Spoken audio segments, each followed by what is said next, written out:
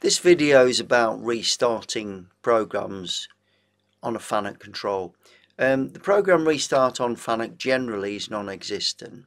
You do get occasionally, I come across a machine that does have it, but it's pretty rare. There is an article on my website on that.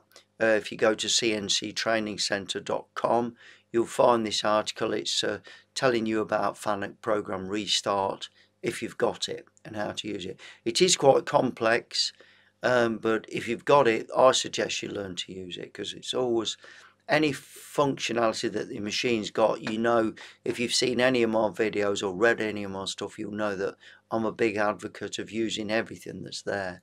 So the way that we write a program is quite important for this, because each tool needs to be completely self-contained. So in other words, that tool is just like a separate program. So all the information that it needs and all the modal information that may have been changed, it needs to state. For example, if I just go down this program now, you'll see that it's got the G54, the work offset.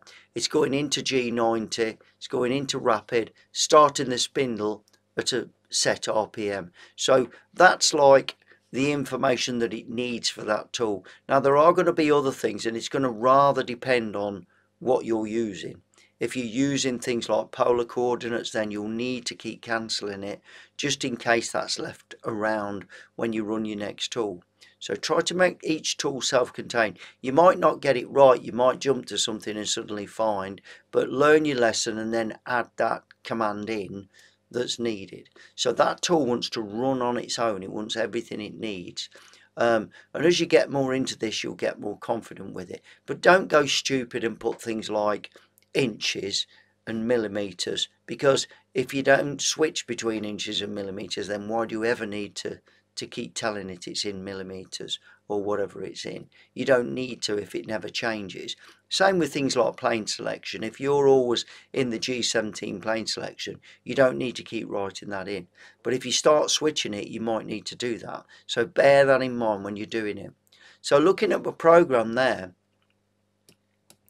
I always make my tool numbers correspond to this first N number here.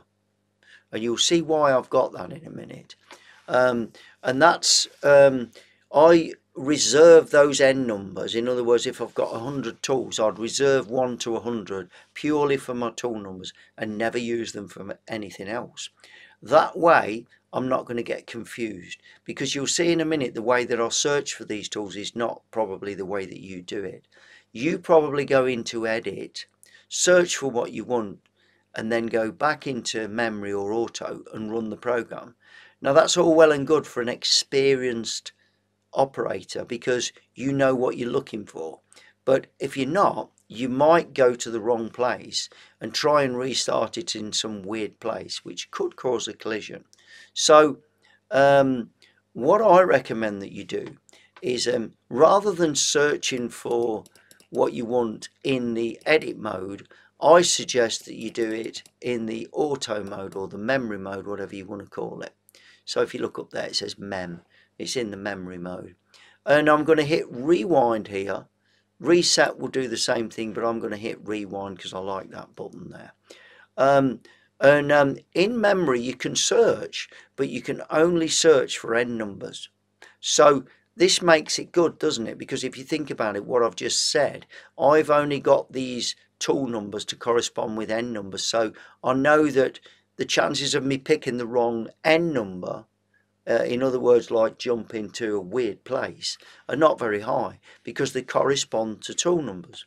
So I can jump to that tool knowing that N1 is tool 1 or N5 is tool 5.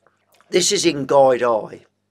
And in Guide I can type in a number like that, number 3, and then press N search, and it'll find it. Now that stayed in the buffer, so I'm going to have to cancel that if I want to do another search. But where N search is really useful is it search for all the N's. So what I'm actually doing really is flicking through the different tools, so I can see what tools I've got, which is really useful, because I can say, yeah, I want the tap or whatever, and then when it's finished it just starts at the top again and carries on. So that's quite useful. I can be specific or I can be non-specific. So I'm on the Fanuc side now, and I have to type in my N number, N3, and I use this search N number, well, search number, search, and that will find it. So if I go N4, I can do that, and it searches for N4. So this is on the other side of the control, the Fanuc side. If I go into the check screen, I've got everything I need to know on here. And when I come to run this program now, when I actually hit the cycle start, it will give me a warning that I'm in the middle of a program. And if I just press cycle start again, it'll continue. It's just a little warning that stops me from completely messing all this up. So so that's how we run a program restart. We make sure that all the information that we've got is there, so it's complete, and we can run this, and we don't have to worry about too much about the information not being there.